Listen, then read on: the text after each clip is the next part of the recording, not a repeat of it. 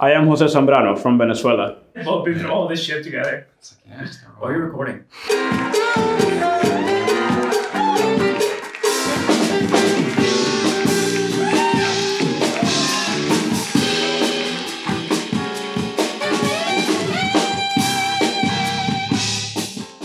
Thank you, everyone. Thanks to all the Playcrafting community. Thanks to all the people here. I mean, we wouldn't be here without you.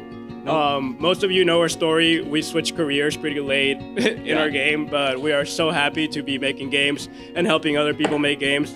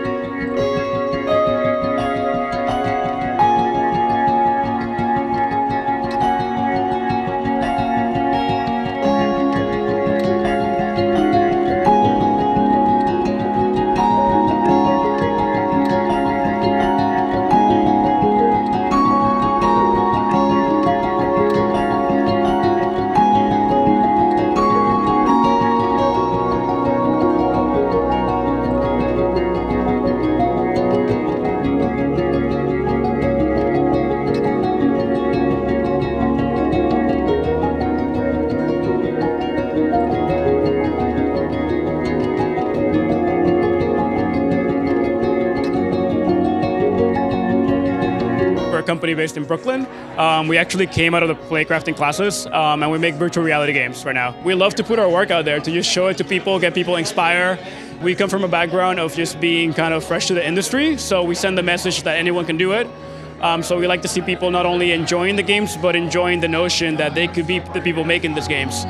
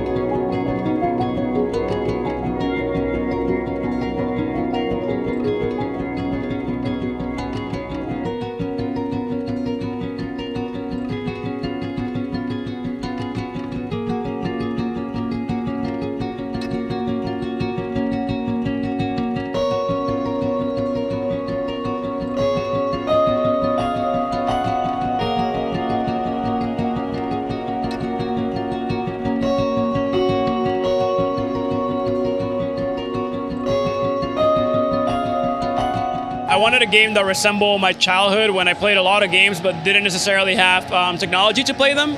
And I remember at recess always being surprised by meeting people that from different countries that kind of knew the same hand games that we knew and played by the same rules. Being in New York, you get people from all over the place. And I wanted a game that could defeat the language barrier.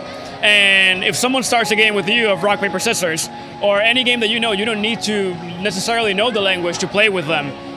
Games, in this case, I want to show that they can transcend language. And even by just seeing and doing, you can get around and socialize with people.